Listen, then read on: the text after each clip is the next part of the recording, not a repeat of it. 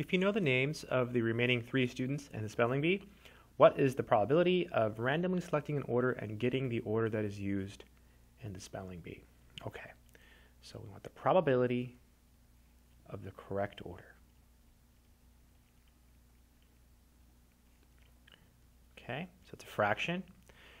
So it's the number of ways to pick the correct order divided by the number of ways to arrange 3 people. So there is one way to pick the correct order. You pick the correct order. And now we need to figure out how many ways can we arrange 3 people. We can do that with the multiplication rule. So you do 1, 2, 3. You can also use permutations, but this is a bit easier. So we have 3 students. Here they are. And here's the first person. So if we have 3 students, there's 3 ways to pick the first person. Once we've picked the first person, there are 2 ways to pick the second person, and then there's only 1 way to pick the last person.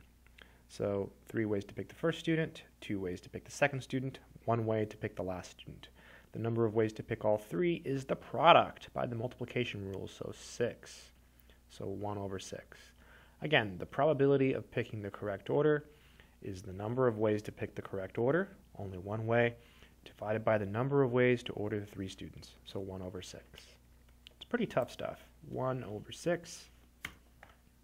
And that's it. I hope that helps.